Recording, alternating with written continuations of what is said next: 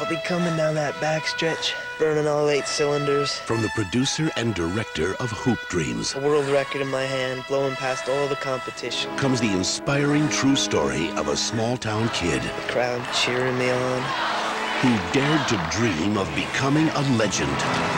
Prefontaine. As a boy, they kept him on the benches. Take the field, boys, let's go! In high school, he never made the team. But Steve Prefontaine had the will to win. The Munich Olympics 4 years from now, I'm gonna be there. In Munich. Relax, let the boy dream. And the spirit of a champion. I'm going and nobody's gonna stop me. Cocky little mother. I'd like to bottle it, force feed it to the rest of you guys. It's the remarkable life story that critics call exciting and unforgettable. You're Steve Prefontaine? I'm not thinking about making the team. I'm thinking about gold in Munich. Siskel and Ebert give it 2 thumbs up.